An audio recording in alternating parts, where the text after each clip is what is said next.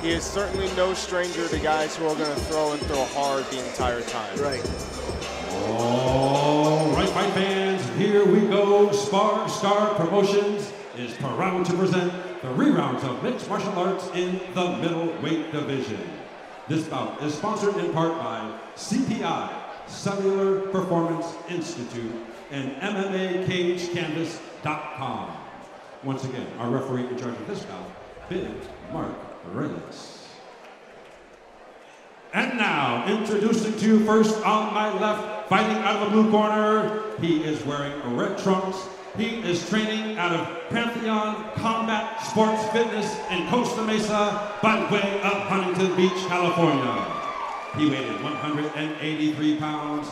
Tonight, he is making his debut. Ladies and gentlemen, introducing DeWitt Vercher the 4th.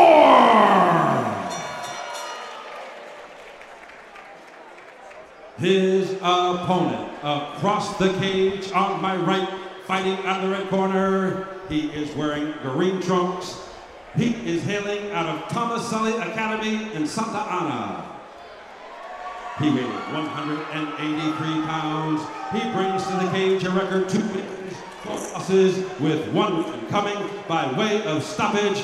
Ladies and gentlemen, introducing Idris Niiazi.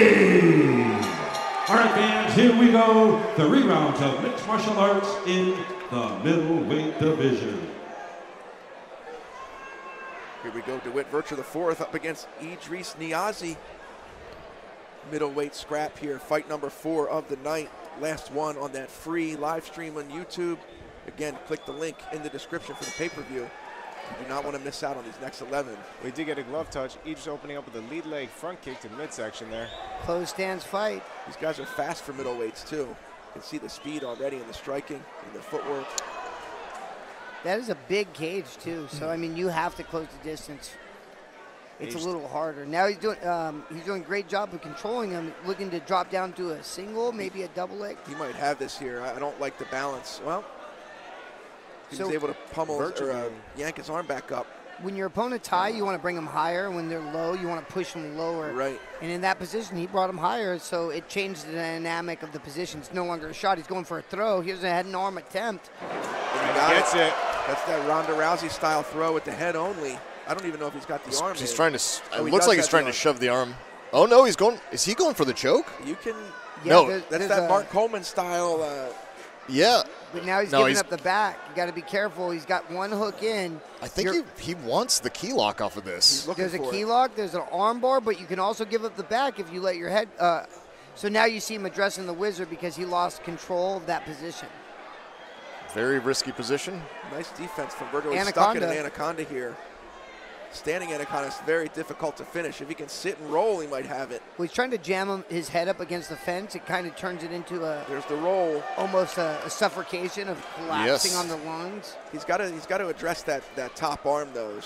Oh, he's got the tap. I'll be darned. How do you like that? Idris Niiazi, first round submission by anaconda choke. Wow, we don't see many anacondas at this level. And that was a nice fit. Those long arms create a lot of leverage, and I think he caught Vercher off guard. Yeah, I think he was in a position he was trying to figure out how to get out, and it just kept on getting worse and worse, and it just crept up on him. I hate that feeling. Here's that throw. Again. Yeah, beautiful head and arm throw. Great position with the feet to be able to block that ankle so he couldn't stand keep his balance. And here's the finish. And to your point, Joe, using that cage to great effect. He didn't have the best control with his legs, but the cage cut off the avenue of escape. Normally, you're supposed to turn in and hook the legs, or the modified finish of hooking the arm. Correct. In that particular position, the fence became the other element. Yeah, he was able to get more leverage by kind of pushing off the fence. And then Vercher just had nowhere to go.